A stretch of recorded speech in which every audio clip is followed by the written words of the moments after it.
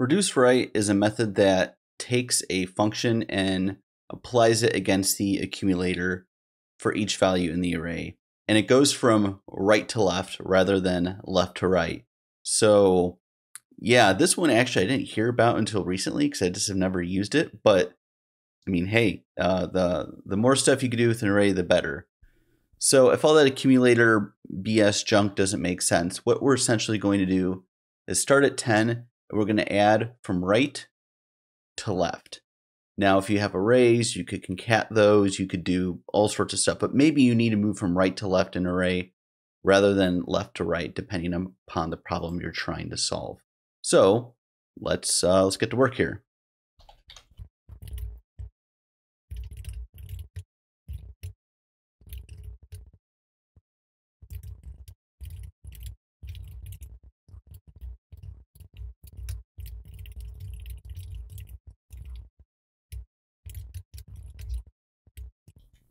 So what we have right here is just our numbers arrays we've always seen.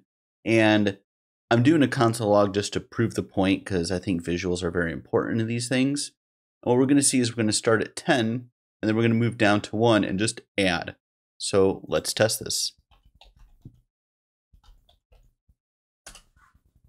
We see we get 55, and as we scroll up here, it goes 10, 9, which is 19.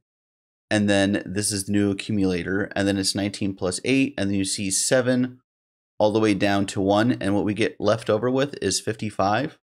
And yeah, this is reduceRight. You could do it using whatever you want to. You need to work on moving from a right to left fashion. If you like this stuff, like, share, subscribe. Appreciate you all watching, and check you in the next video.